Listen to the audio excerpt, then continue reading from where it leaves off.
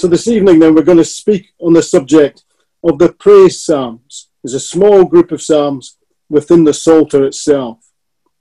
Of course, every psalm is a psalm of praise because the Hebrew title for the book, Tehillim, means praises. But here we get into the concept behind the book, the whole Psalter as it were, the prophetic purpose of the book of Psalms, which is to move the hearer from the invitation in Psalm 1 to be obedient to the call, the invitation of God, to Psalm 150, where everything that has breath will praise our Heavenly Father. And so you're moved down from the point of the invitation in Psalm 1 through all the Psalms till you get to that point at the end of the book of Psalms in Psalm 150, where literally, prophetically, everything gives praise to our Heavenly Father.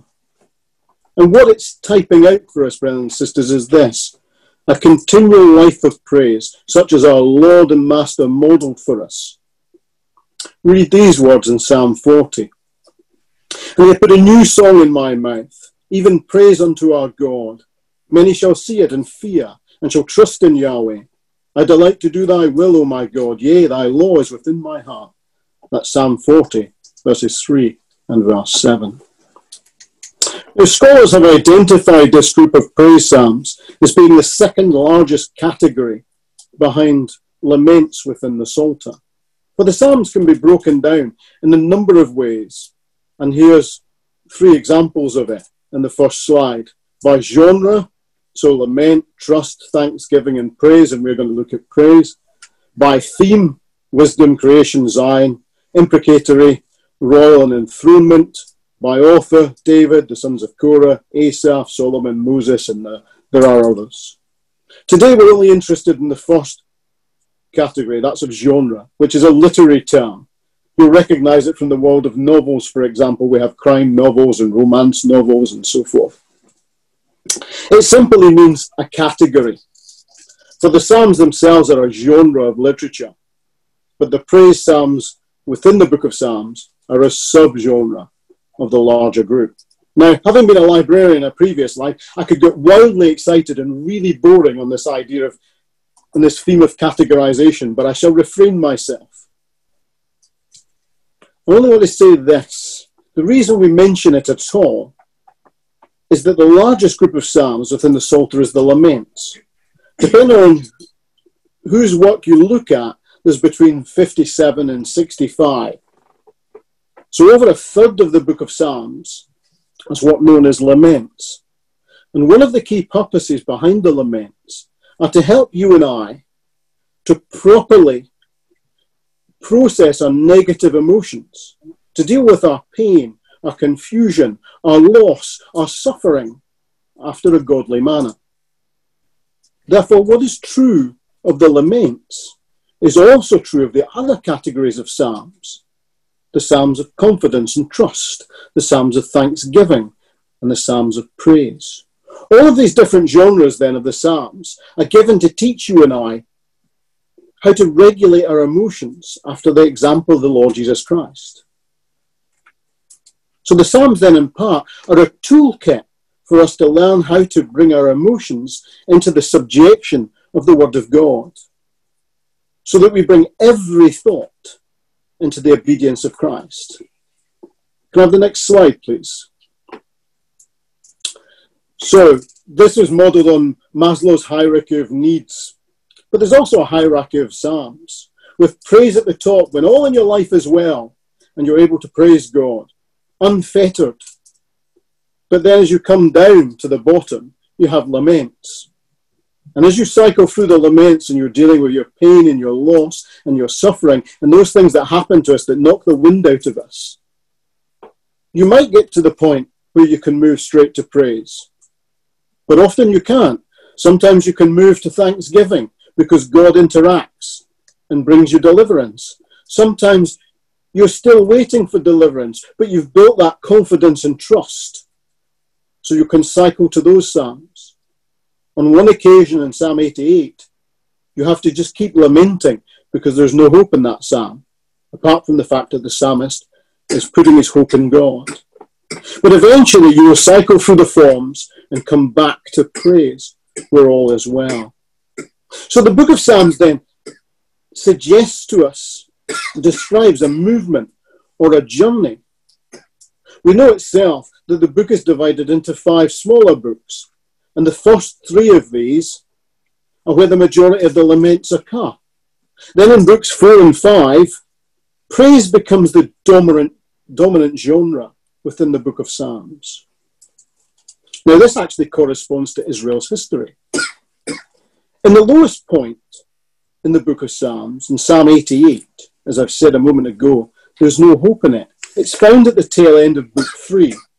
The last psalm in book 3 is Psalm 89, where God intervenes at the end of the Davidic kingdom with the failure of the Davidic line of kings to show that he will bring a king, he will provide a righteous king that will restore the nation's fortunes because of his covenant faithfulness.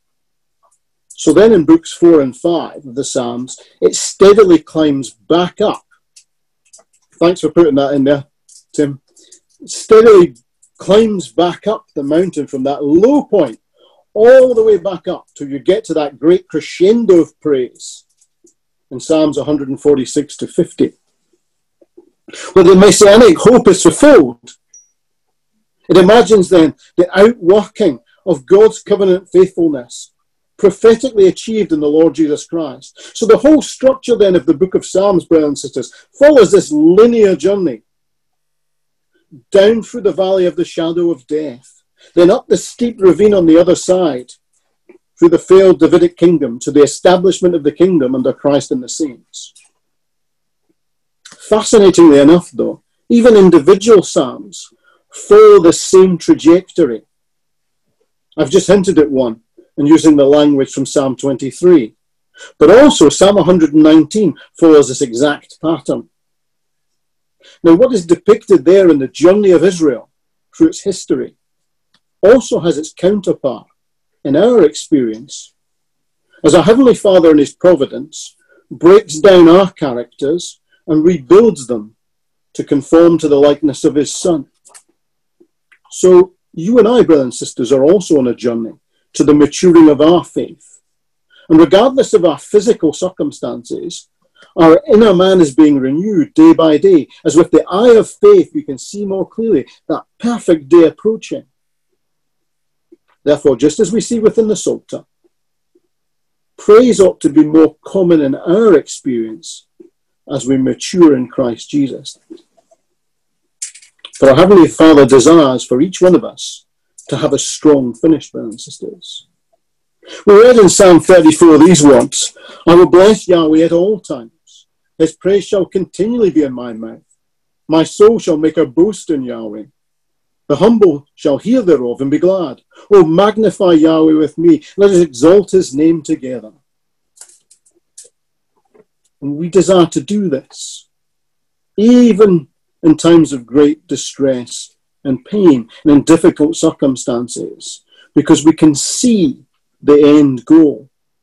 What's fascinating here with all these praise psalms is though they call and invite us to praise our Heavenly Father, that praise can only be partially fulfilled in history in the past or in the here and now, whilst they hearken back to all that God is and everything that God has done in creation and for his people, both natural Israel and spiritual Israel.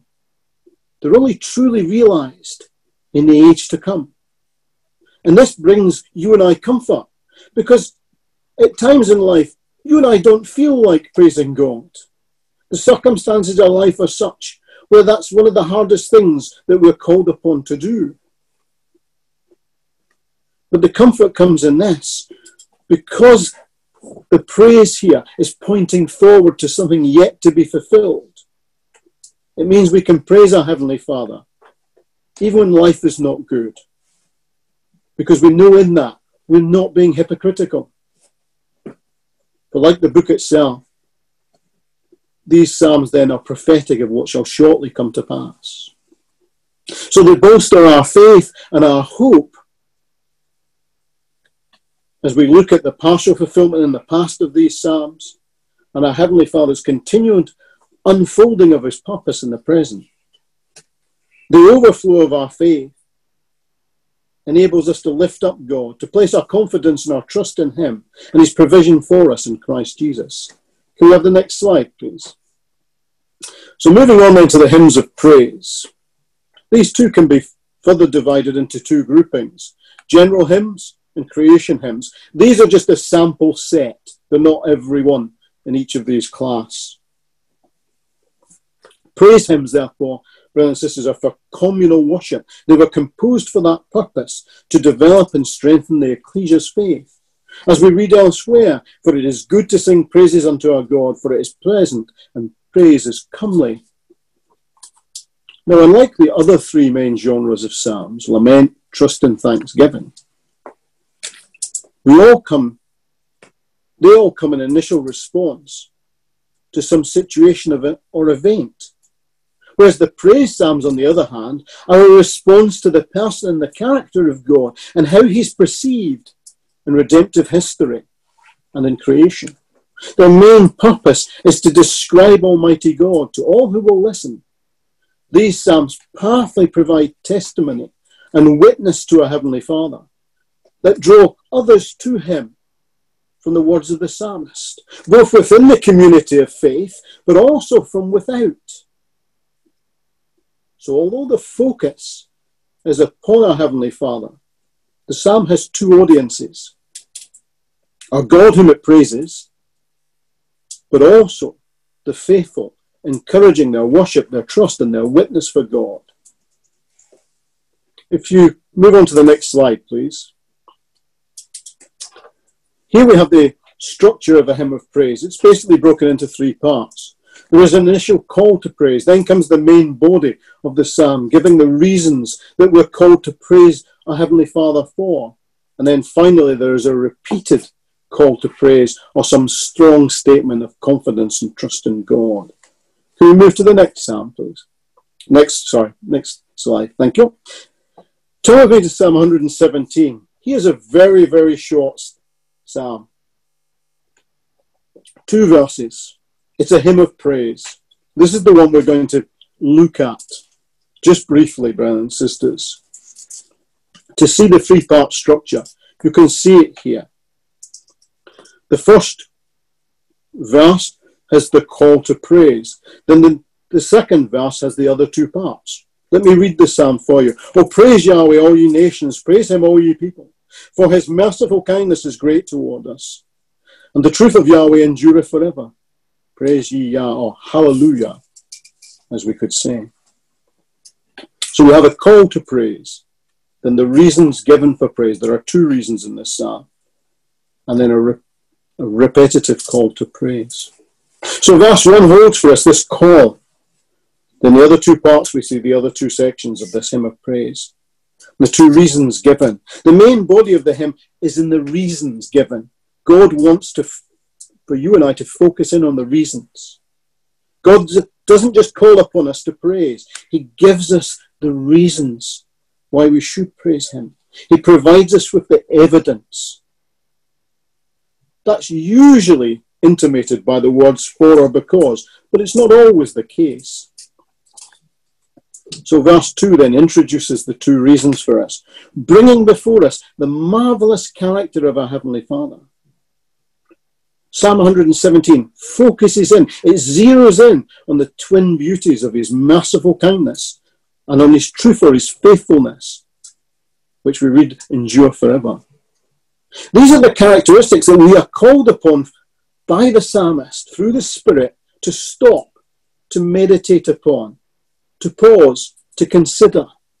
The psalmist is beckoning you and I, like a hill walker on the top of one of those hills that we saw in that slide earlier, who comes across a vista that's awe-inspiring and breathtaking, right? And the rest of the party is bringing up the rear, and he's waving them, come and see this, come and see this. That's the picture that's being painted here. The psalmist is saying to you and I, come and see what I can see concerning the character of our God. And he brings before us the merciful kindness, the hesed of God, that wonderful central characteristic of our Heavenly Father. And we're told it is great here. Now, here's the point that I want to make. The sense of that word great here is to prevail utterly, to overcome all resistance. So the merciful kindness of God will overcome all resistance in its path. Think about this in the terms of these words from the book of Philippians.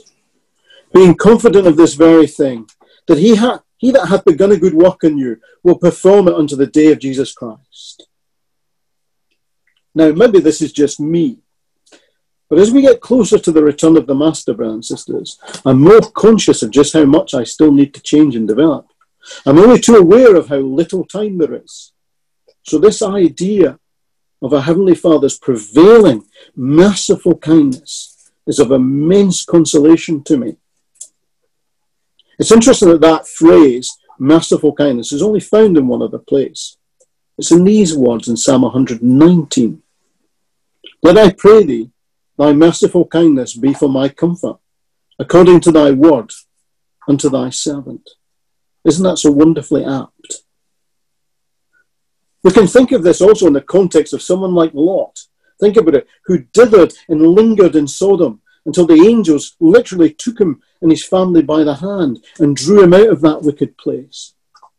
Our Heavenly Father's loyal love, his covenant faithfulness, is able to prevail over all our resistance, brothers and sisters. And then his truth, his faithfulness, which is the other characteristic that's highlighted here in these verses. That our Heavenly Father is totally reliable, that he is firm, dependable, faithful to his covenant promises. This should also wonderfully bring us comfort, brothers and sisters. But if you come back to the first verse, and in the call to praise that's initially given here by the psalmist, oh, praise Yahweh, all ye nations. Praise him, all you people. We observe that in these hymns of praise, the call is usually in the imperative mood. In other words, it's a direct command from our Heavenly Father through the psalmist. The psalmist is calling upon the nations to make their boast, put their confidence, put their trust, as the word praise here means, in the God of Israel. Why? Because Psalm 98 shows us for his covenant faithfulness in redeeming his people Israel. This command reason pattern is important and introduces us to a wonderful truth. Coming back to the idea I mentioned earlier of bringing our emotions into captivity to the Word of God. For this is a command to give praise, and such praise is to be not half-hearted, but fully engaged in with the heart, enthusiastic, celebratory, joyful. The scriptures demand that we praise God with gladness. In fact, one of the reasons that Israel were thrown out of the land is because they didn't serve with joy.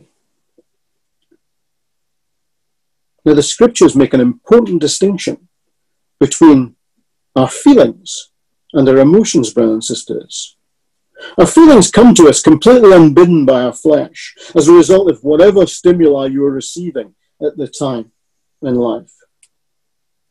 Whereas our emotions are your heart-engaged response to those feelings. In other words, your heart chooses how it will respond. In one situation, you may become completely angry. In another situation, you may just engage your patience. Now, we may have no control over what we initially feel, but our emotions, we always have a choice over, that they may be brought into captivity to the gospel. Turn with me, if you will, to Genesis chapter 4. And we shall see an example of this. In Genesis chapter 4, we read these words. Let me turn it up. Genesis 4 and verses 5 and 7. But unto Cain and to his offering he had not respect. And Cain was very wroth, and his countenance fell. And Yahweh said unto Cain, Why art thou wroth? And why is thy countenance fallen? If thou doest well, shalt thou not be accepted? And if thou doest not well, sin lieth at the door. And unto thee shall his desire be, and thou shalt rule over him. See how here our Heavenly Father challenges Cain over his emotion of great anger, that if left uncorrected would lead him into sin. And sadly, in this case, this is exactly what happened. And he rose up and murdered his brother Abel. This is why the Proverbs instruct us to keep thy heart with all diligence, for out of it are the issues of life. That's Proverbs 4 and verse 23. So our Heavenly Father, here in the first verse of Psalm 117, commands our praise because he desires to engage directly with our hearts and our emotions in a godly manner for our eternal good. Brothers and sisters, praise is a choice. It's not a feeling. We are called upon to praise our Heavenly Father. It is our responsibility, our duty. It should be our delight. Our God does not need our praise, but we need it for what it does for us. That in itself is a blessing from our gracious God. We read this in Psalm 33 in verse 1. Rejoice in Yahweh, O you righteous, for praise is comely for the upright. It is only right and proper that we praise God for who he is and what he does. By paradox, if praise were a feeling, I suspect that many of us would rarely feel like praising God if we were totally honest. But because it's a choice, we can praise. And when we do praise, often the feeling actually comes with it. The joy, the gladness, as a result of doing so. So, brothers and sisters, we've explored the first two parts of the structure of a praise hymn. The invitation, the call, the command to praise. And then the reason for the main body of this idea of praising our God. Which shows that our praise is engaging our Heavenly Father's word. Not just with the heart and the emotions, but also with the mind. Because he gives us sufficient and abundant reasons to praise him. Why does he do so in poetry? Well, because poetry engages multiple layers in your brain, on both sides of your brain. It taps into your emotions and your heart as well. Stories may move you and I emotionally, but poetry in particular stills us, causes us to pause because of the nature of the language, because of the terseness of the language, to slow us down, to patiently take it in order to understand it.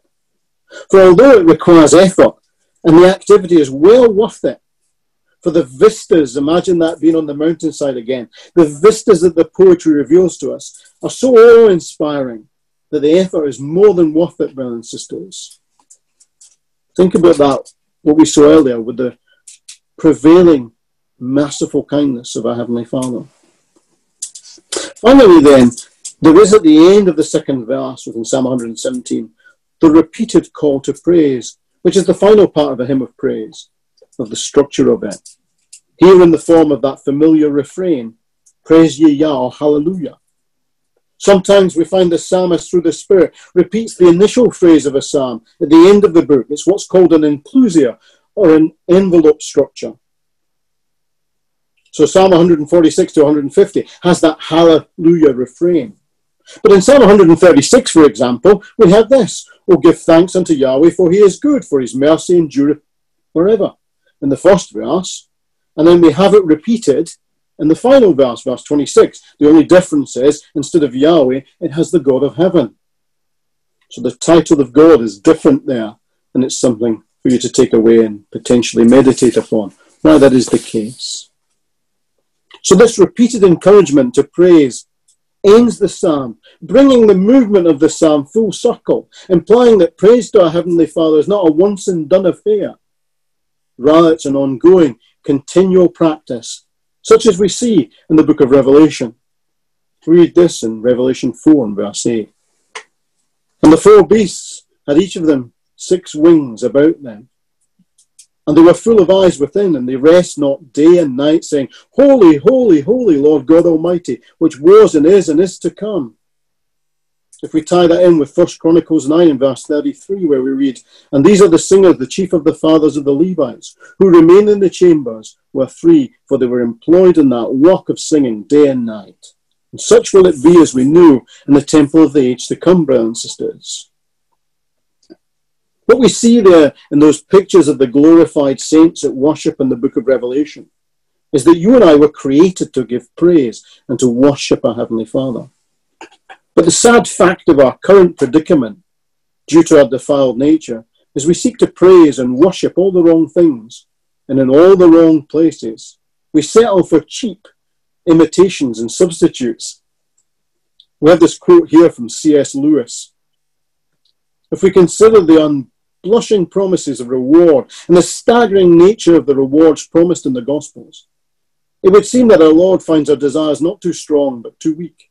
We have heart-hearted creatures fooling about with drink and sex and ambition when infinite joy is offered to us, like an ignorant child who wants to go on making mud pies in a slum because he cannot imagine what is meant by the offer of a holiday at the sea. We're far too easily pleased. I find the end of that so quintessentially English, the idea of the offer of a holiday at the seaside. But it captures the point.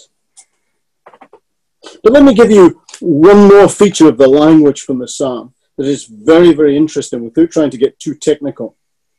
In Psalm 117, there is a switch in the pronouns from verse 1, which uses the second person, and then it switches to the third person in verse 2. And the idea behind this, in the first verse, is to draw the psalmist personally first, closer to God, as he then calls in verse 2 to draw others personally to God. So you have this movement back and forth within the Psalms between the second and the third person. This is important because the psalmist is exhorting himself before he's able to encourage others. And we need to acknowledge, brothers and sisters, that we too need this encouragement. We need to, when we read, slow down, pay attention to the pronouns. If necessary, read less, but gain more in edification. You see, as it switches to the third person in verse 2, the psalmist is now powerfully witnessing to others to draw them to worship. And the beauty of Psalm 117 is he's not calling on his countrymen to worship God. He's calling on the Gentiles to worship God. And they are responding. For the psalm is wonderfully prophetic of Israel's millennial role, when finally the commission given in Exodus 19 and in Deuteronomy 24 is fulfilled by them as a nation under the direction of the saints. Read these words in Psalm 22 and verse 3. But thou art holy, O thou inhabitest the praises of Israel. And our Heavenly Father is enthroned then upon the praises of his people. He's to be enthroned, brothers and sisters, upon our praises. Our lives are to be like that of the Lord, to be one of praise, not just in the things that we speak, not just in the hymns that we sing, but in the lives that we lead. But we want to close out this consideration then of these hymns of praise by raising a couple of points out of Psalm 99, if you'd like to turn there, brothers and sisters. In Psalm 99, we have another one of these hymns of praise. It's also classified as a hymn of enthronement as well. It comes at the end of a line from Psalms 93 to Psalm 100, which all depict the kingdom beautifully. It presents our Heavenly Father as truly sovereign over the earth in the person of the Lord Jesus Christ at the commencement of the millennium. Yahweh reigneth. Let the people tremble. He sitteth between the cherubims. Let the earth be moved. Yahweh is great in Zion. He is high above all people. Let them praise thy great and terrible name, for it is holy. Firstly, the psalm then presents our Heavenly Father as holy, because his holiness is to be exalted. Some 3 times, the Spirit through the psalmist draws our attention in verses 3, 5 and 9 to the holiness of God. This repeated exhortation and refrain is extended each time and explained further. We want to draw this out, brothers and sisters, because holiness is meant to be celebrated by us. Is this something that we do? Holiness is the one title attributed to our Heavenly Father more than any other within the Scriptures. It's the only characteristic of God that's spoken of thrice. Holy, holy, holy, as we read earlier from Revelation or from Isaiah. Excuse me. Taking it, therefore, to the superlative, I can't say the word now, superlative level, that's it, that's how you say the word. All of these praise hymns are designed and engendered to create within us a high and exalted view of our Heavenly Father. For his holiness, rather than push us away from him, brothers and sisters, because he is morally other to us, that is true, and morally distinct from us. His holiness is separate in that sense. But rather than push that, we being pushed away by it, this psalm shows powerfully that it should actually draw us in. It's the supreme moral inspiration for all those who come to acknowledge him, who wish to follow his Son, to be drawn into the holiness of God. If you look at the final verses of this psalm, Psalm 99 and verses 69, we read these words. Moses, Aaron among his priests, and Samuel among them that call upon his name. They called upon Yahweh, and he answered them. He spake unto them in the cloudy pillar. They kept his testimonies, and the ordinance that he gave them. Thou answerest them, O Yahweh our God. There was a God that forgavest them, though thou tookest vengeance of their inventions. Exalt Yahweh our God, and worship at his holy hill, for Yahweh our God is holy. God brings forth 3 witnesses in the persons of Moses, Samuel, and Aaron to show his interaction with his people in the past, to provide you and I with confidence in the present and for the future. He answered their prayers. He forgave their sins. He took vengeance on their inventions. The best rendering of that really is he allowed the consequences of their sin to run out so that they would learn from those experiences and be drawn towards his holiness further. You see, God's holiness, when encountered by his people, causes them to replicate it and thereby exalt God in that process. Therefore, comfortingly, the grace of God is not in opposition to his holiness, but in service to it. So our Heavenly Father and the work of his beloved Son, the Lord Jesus Christ, will drive the sin out of you and I, brothers and sisters, by that holiness, through you and I becoming more holy, through the process of God manifestation. In conclusion then, these wonderful Psalms, brothers and sisters, portray to us the great character of our God, the great faithfulness of our God, that he is able to fulfill all that he has promised to us. And through our understanding of these hymns of praise, we can exalt and rest in that beautiful character. And we can, with David then, cry to one another, "O magnify Yahweh with me." Thank you.